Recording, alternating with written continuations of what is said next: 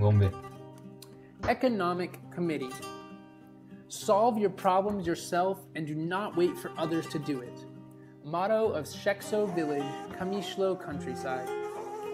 A growing part of Rojava's economy is the cooperative.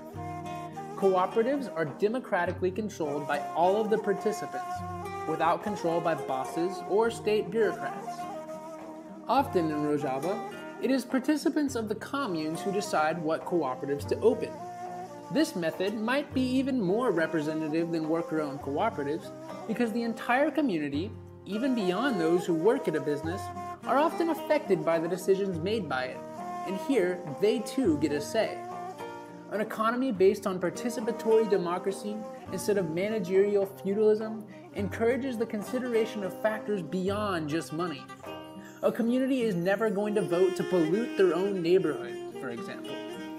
The current global economy allows people, especially CEOs and executives, to make the decisions that affect the lives of many, but avoid dealing with any of the consequences.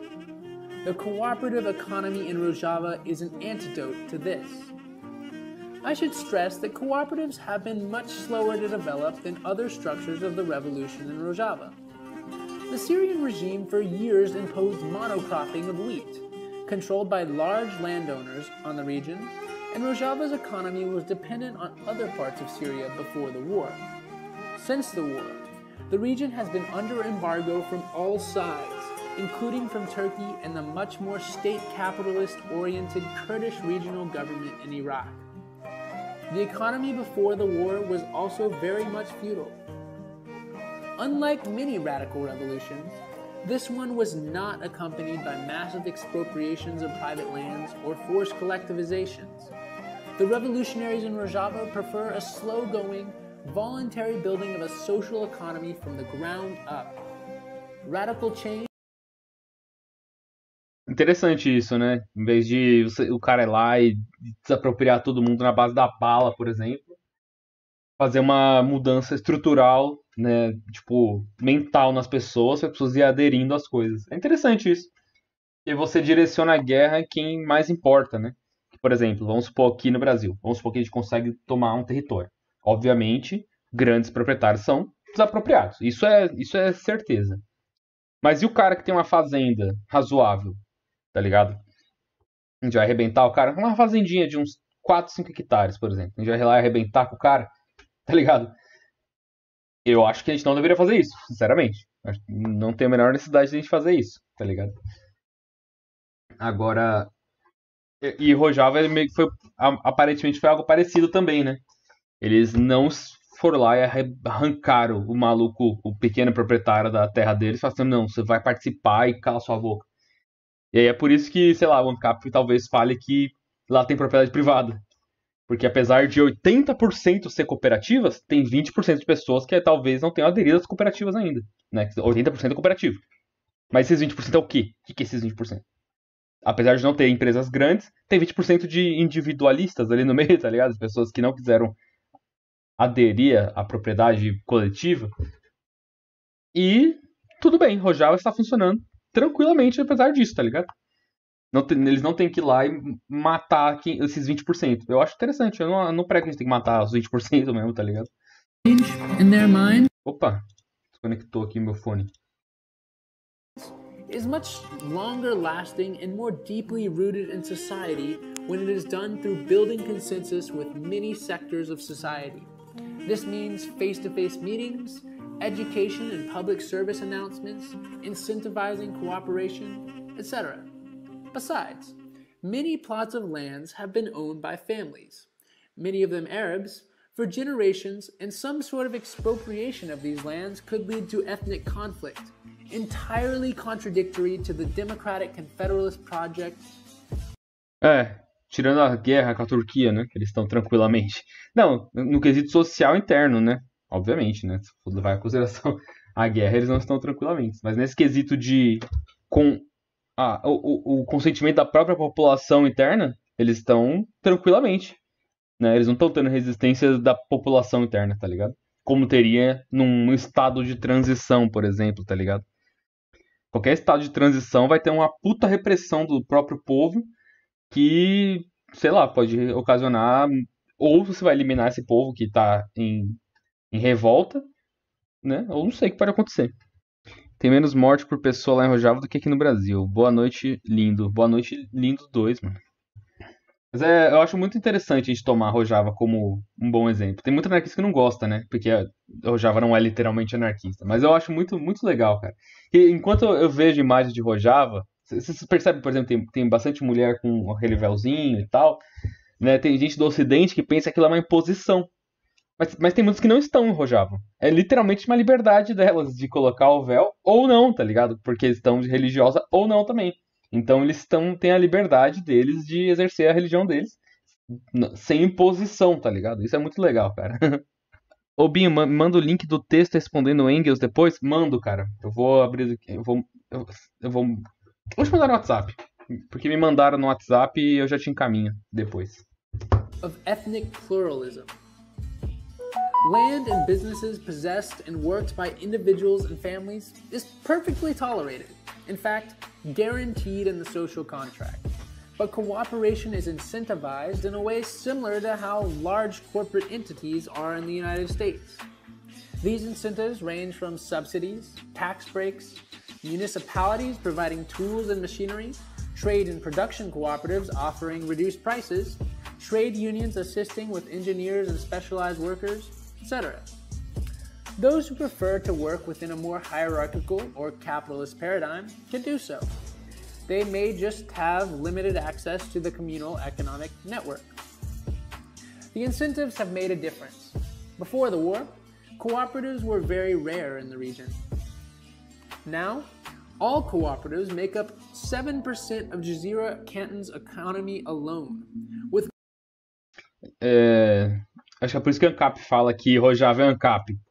Porque se o cara quer trabalhar pro patrão, ele pode. Tipo isso, tá ligado? Só tem um território sírio que zerou a fome, isso já diz muito. Pois é, né, cara? O que é realmente anarquista pros anarquistas? Mano, é difícil, né? É muito brabo como funcionam as coisas em Rojava, mano. Mas é isso que eu tava falando, né? Os ANCAP às vezes falam que pode falar que lá apesar de 80% da economia ser quase comunista o bagulho, tá ligado? Ser bem, bem próximo do anarquismo. Existe 20% de pessoas ali que estão trabalhando de maneira individual e algo parecido com o capitalismo. Não dá pra ser igual ao capitalismo, porque não tem nem Estado pra manter isso, tá ligado? cooperatives solely run by women making up 3% of the entire economy. There are 87 cooperatives in Jazeera Canton alone, comprising more than 30,000 participants, according to Hawar News. Kobane's cooperative section is even more advanced. No region of Rojava had more cooperatives than Afrin, but sadly, all of that has been lost thanks to Turkey and Salafist groups' invasion and occupation of Afrin earlier this year. However, refugees from Afrin immediately organized themselves into communes in their new homes and will carry. Parece mesmo o Jonathan. Porque eu li um testículo aqui antes de ver esse vídeo. E é basicamente isso. Não, a propriedade privada é permitida no contrato social deles, mas ela é por uso. Sacou? Então a pessoa só pode ser considerada dona, proprietária de algo, que ela está em uso. Não pode ter corporações, por exemplo. Tá ligado? Não pode. Isso não pode. Então o cara pode ser proprietário privado, desde que ele esteja diretamente ligado ao local. Então fica muito parecido com um mutualismo americano mesmo, tá ligado? Aí existe essa hierarquia interna, quando é esse modo, que o cara é proprietário. E aí, aparentemente, pode ser por vários motivos, né? Por exemplo, por costumes dos árabes, por exemplo. E eles não vão entrar em conflito com essas pessoas. E as pessoas também acabam contribuindo com a sociedade de alguma outra forma, mesmo que ela não seja parte dessa economia mútua total. Apesar disso, eles ainda assim fazem parte da economia, tá ligado? O que acha da situação atual da Somália? Estão sem um Estado funcional desde 2007. Isso que é anarquia, mas não é anarquismo? Somália é o exemplo de como acabar com o Estado sem organização. É tipo assim, eu não sei nada da Somália, sinceramente, cara. Eu não sei. Mas tá havendo repressão e luta de grupos diferenciados e tal, tá ligado? Então, tipo assim, eles estão pedindo pro Estado se isso tá acontecendo, tá ligado? É tipo, não tem Estado e nem governo, né? É tipo isso, na Somália. Porque, tipo assim, uma governança comunal é uma coisa, né? Agora, uma governança do Estado é outra. É, então, a Somália é os ANCAPs, mano. Cada um com interesse diferenciado e todo mundo querendo se matar. Their social economy with them. Cooperatives aren't limited to the cities, but are growing in the countryside too. If you will allow me to read an extended excerpt from cooperativeeconomy.info, the best source on cooperatives in Rojava, I think it'll provide some valuable insight. Jarudiye is located in the Barab region of Derek. The Shahid Khani commune includes an agricultural cooperative with 26 members. And the 3-acre field, all cooperative members participate in the work. There are 6 groups with 5 members each. Every group works for 1 day, and every Friday all groups participate. The aim of the cooperative is to revive the communal and natural village livelihood. Accordingly, a common program has been made to carry out farming and irrigation, and things like that. The cultivated products are sold in the Derek market, and the revenue is distributed equally to all cooperative members. Children have also been involved in the activities. Going to the fields with their families, the children play with their peers in the spacious and communally cultivated fields. This village is an economic commune that decided democratically to communalize its economy. Most villages and cities in Rojava have a mix of social-oriented and individually oriented economies. Cara, é muito importante pra uma sociedade viver de cooperativas, cara. Sério, mano. Não sei como que não é assim em todo lugar, cara. E pra tudo. Porque imagina, aquelas máquinas. Como alguém vai ter aquelas máquinas de maneira privada? O cara tem que ser rico pra ter aquelas máquinas de maneira privada, tá ligado? Agora, se a comunidade adquirindo aquelas máquinas, vai servir a todo mundo, cara. É óbvio que é melhor, mano. O que os ANCAPs são contra? O que um liberal é contra isso, mano? Não dá pra entender, mano. Tá ligado? Somália, igual os países ao redor, sofre com tretas culturais que os europeus causaram. Aí é foda, né? Porque, por exemplo, essa guerra civil só tem armas. Muitas armas. E os caras não têm nem dinheiro pra nada, mas eles têm dinheiro pra armas, né? Então, aparentemente, é lucrativo pra caralho pra alguém manter essa guerra deles pra sempre, né? Alguma indústria tá ganhando pesado em cima disso. Algumas indústrias, né? Porque, sei lá, eles conseguem essas armas com o quê? Na África tem muita aquela parada de diamante, não sei se lá na Somália também é disso. Aí também fomenta a indústria do casamento, por exemplo, tá ligado? Que lucra em cima de guerras de África, né? Vendendo uma porra de uma pedrinha por $20.000, tá ligado? Many communes also pool money to provide a safety net for their members, reminiscent of that once provided to many Americans through fraternal organizations like the Lions Club, Odd Fellows, and similar organizations. For example, in the village of Shekso in Kamishlo, there is a common fund. Você viu o nome da vila? Vou até colocar de novo, né? Nós podíamos colocar o nome da nossa vila disso também. Aldeia de sexo. Desculpa, gente. Não pude resistir. In the village of Shekso in Kamishlo, there is a common fund from which everyone can benefit on occasions such as illnesses, deaths, and weddings. This fund is mainly used by economically ill-posed residents in emergencies. As 80-year-old Mohamed Ali Kute told the Anha news agency, all villagers pay monthly into the fund according to their financial resources. Finally, communes also work like the bulk buying cooperatives that have been taking off in the US and the UK recently. The commune buys essential food products, sugar, salt, bulgur, oil, bread, etc., and other important goods directly from producers and wholesalers for around 20 to 35% cheaper. If there are cooperatives that produce or trade in these goods, the cooperatives are favored. The commune also procures generators to create electricity for the households. The Education Committee. Muito The bom, Rojava mano. Revolution is a backlash against the hierarchical state mentality in its entirety. And one of the places this mentality is deepest embedded all over the world is in education. The Syrian regime's schools were centered. Então os caras têm políticas ambientais fortíssimas, que faz parte do anarquismo, não tem como desvincular o anarquismo de pautas ambientais. Os caras têm pautas educacionais fortíssimas também junto com o anarquismo. Os caras são completamente comunitaristas, né, cooperativistas, ação direta, completamente incentivada. Vocês viram no começo do vídeo? Eu falei assim, mano, quando você precisar de uma coisa, não espere que os outros façam, né? Se organize e faça você e seu grupo. Isso é ação direta no seu mais importante. Então, cara, eu acho incrível quando um anarquista não gosta de Rojava, cara. Eu acho incrível, porque tem anarquista que não gosta de Rojava, porque não é a bandeirinha do ar, chacoalhando e tal. Mas, cara, é muito bom, cara. É muito bom, mano. On the idea of one language, one nation, one state, one flag, leaving out all ethnic groups other than Arabs, all religions other than Islam, all of their identities than those bound up with the nation state. Schools are one of the few areas where the Syrian state retains some sort of power base in Rojava, and the regime still pays many teachers, but since people organize themselves into communes, they are starting to organize their own autonomous schools to replace the regimes.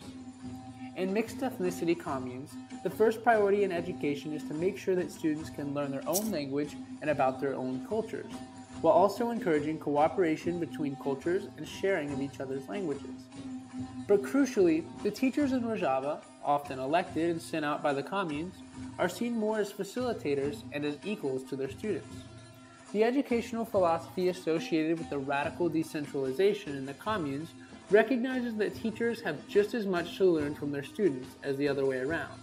Mano, olha que da hora, mano. Eu acho isso muito bom, mano.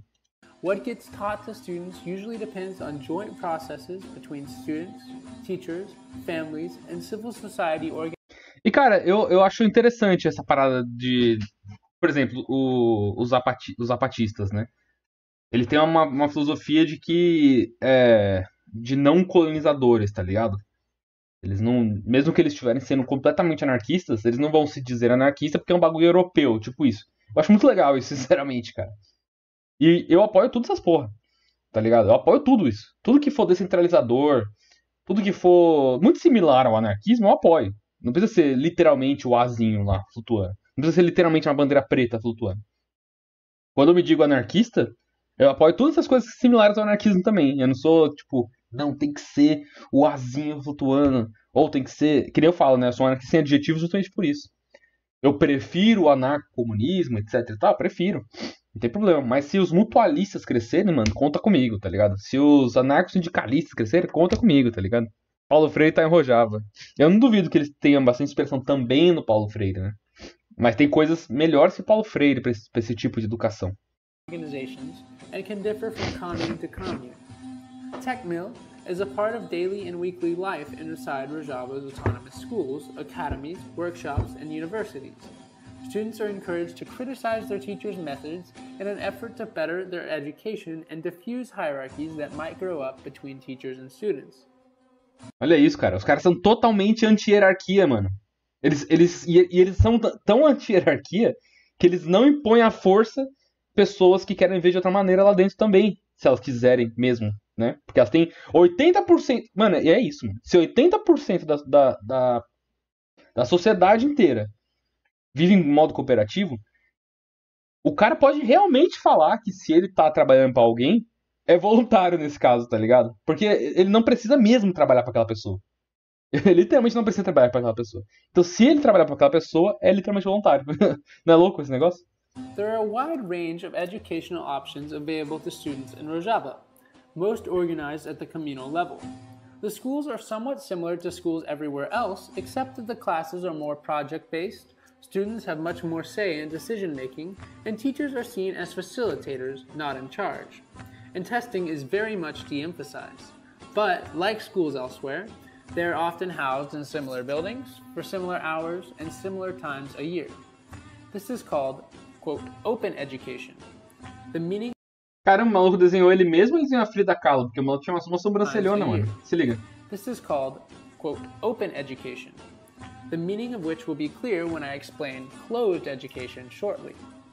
On the other end of the spectrum are the academies, which are usually much more specialized. There are genealogy academies, open to women and men, but studying women's science, which I'll talk about more later, self-defense academies, ecological academies, internationalist academies for foreign volunteers, health academies, etc. Here, a more holistic approach is taken. While in the academy, the school becomes your community. Students and teachers study together, live together, cook together, clean together. Oftentimes in an academy, the students and teachers are working together to do research for a class thesis that they all collaborate on together. Generally, half of the semester is spent on theoretical work, and the other half is spent on practical work. Remember? Every day, we have 2 chefs chosen in turn between the... Me deu uma leve queda aqui no... Caiu a live, mano? Caiu a internet? Não, voltou, vou voltar. Tá muito ruim a internet hoje, mano. Não sei se dá pra fazer uma live que presta hoje. Continuando. Students, alternately 2 men and 2 women. Every week we do general cleaning with 2 groups from a list. We clean up 10 to 12 people together. For everything, there are responsible students, from cleaning to the kitchen, passing through the library, other common needs, and so on. Some academies practice the, quote, open education model, but most are, quote, closed education. This education is intensive and meant to eliminate distraction for the time of study. Attendees give up their cell phones for the whole week. They wake up at 6 a.m. on most days and usually start off with 30 minutes of exercise or sports, in which teachers also participate. They follow by cooking breakfast and then begin 4 hours of lessons, stop down for a 2-hour lunch break, and then resume classes from 2 p.m. to 5 p.m. Until 7:30 or so, students and teachers cook and eat dinner and socialize, followed by a circle reflection on the day's activities until 9:30, after which is time for relaxation. Sundays through Thursdays are spent like this, and students usually leave campus on Friday or Saturday. To give one concrete example, Congreia Star has opened the Star Academy, a women's... Cara, e Rojava existir é realmente o terror dos marxistas, mano. Papo sério, isso é um terror dos marxistas. Porque o pessoal não tem por que não defender o próprio sistema, tá ligado? Não precisa do Estado pra defender o sistema deles. As pessoas não têm por que não querer defender o próprio sistema, sabe? Isso que é a revolução, na minha visão, cara. O povo defendendo o próprio local. Não precisa da porra do Estado obrigando, sabe? Criando hierarquias e massacrando quem discorda, cara. Qual a diferença do confederalismo democrático usar para a ideia tradicional do anarquismo? É tipo assim, cara, foi os objetivos. A minha visão foi isso, os objetivos. Eles não tinham como objetivo explícito acabar com o capitalismo, tá ligado? Tipo assim, não, nós vamos acabar com o capitalismo. Mas é assim, se você luta por acabar com as hierarquias, não tem como ter capitalismo, tá ligado? O confederalismo admite organização não anarquistas. Então, eles não tinham o objetivo de acabar com o capitalismo, essas paradas tudo, mas não tem como o capitalismo se sustentar sem o Estado, não tem como ele sustentar, e sem as hierarquias sociais, mano. Então, quanto mais você dissolve as hierarquias sociais, menos é possível o capitalismo existir. Tem organizações marxistas em Rojava, tem pelotões de exércitos maoístas em Rojava. Mas eles podem ser marxistas, eles só não podem criar um partido, um Estado lá dentro. E é engraçado, porque na conquista do pão, o Kropotkin fala disso, né? Não tem problema os ditos científicos participarem na Revolução Anarquista. Não tem problema. Eles só não podem criar um Estado lá dentro, tá ligado? E é basicamente isso também que tá acontecendo. Tem brasileiro que lutou lá em 2014, no auge do ISIS, na época da guerra, que tava sinistra. Aí em 2014 tinha várias notícias. Era quando o Rojava era mais citado em jornal, até em 2014. Porque se matava muito integrante do ISIS, e é isso que a mídia queria saber, né? Ninguém quer saber disso. Ninguém quer saber de coisa boa, tá ligado? Se bem que, né, eliminar pessoas do ISIS não é uma coisa ruim também. Mas quer saber de guerra, né? Academy and Remanen, where commune and assembly representatives, as well as the women in the administration of Congreia Star, receive courses based on the specific needs and wishes of the group. The courses that are offered here give some idea of some of the more popular classes offered throughout Rojava. History of the Middle East, History of Kurdistan, Women's History, Genealogy, Economy, Law and Justice, Diplomacy, Gender Equality, Philosophy, Democratic and Federalist Philosophy, Sexism Within Society, Equality in Relationships, Regimes of Truth, that comes from Abdullah Öcalan's theories, Concepts and Analysis. In addition to schools and academies, communes and committees are always organizing workshops that people can attend on subjects like self-defense training, first aid training, driver's education. Muito bom, mano. Parece tipo minha tia, só que aí com aprendendo a minha tia aprendendo a usar armas de alto calibre, tá ligado? Muito bom, mano. Subjects like self-defense training, first aid training, driver's education, sports, cinema, cultural activities, and more.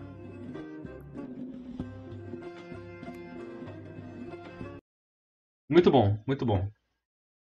Muito bueno.